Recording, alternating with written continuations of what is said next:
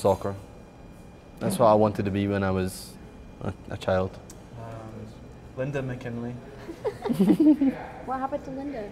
I don't know, she was one of a pair of twins. I haven't seen them in a long time. So Linda will see this. First time you didn't sleep for more than 24 hours?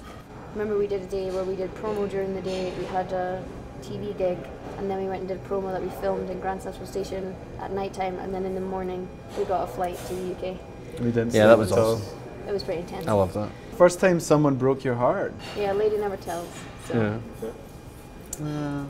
You can answer if you want. You seem like you want to. He seems like you. Oh, I know. You want to share? Are you okay? Do you want to lean back on a chair while we talk about it? Or? Kate Anderson. Was she the other twin?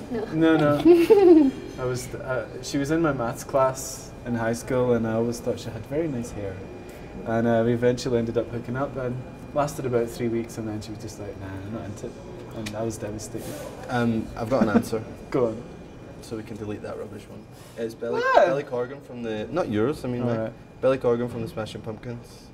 Once I saw him after a show, and he walked right past me, and I was just like, Billy, how's it going? And he just ghosted me, man. Oh. It was savage. First rule you broke. Oh. I would go in, get the chocolate bar, steal 2, and then pay for 1. So that I wouldn't draw buy suspicion. One, get 2 free.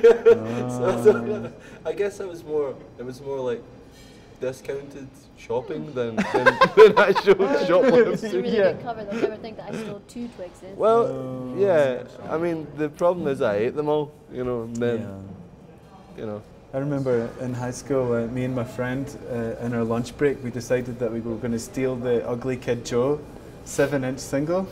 And so we put it inside a magazine and bought the magazine, and they didn't check. They didn't. Really? Yeah, so we're just like, oh, cool. That's a great plan. Yeah, it was pretty good. It worked. So we don't do it anymore. Of course, we're not criminals anymore. No.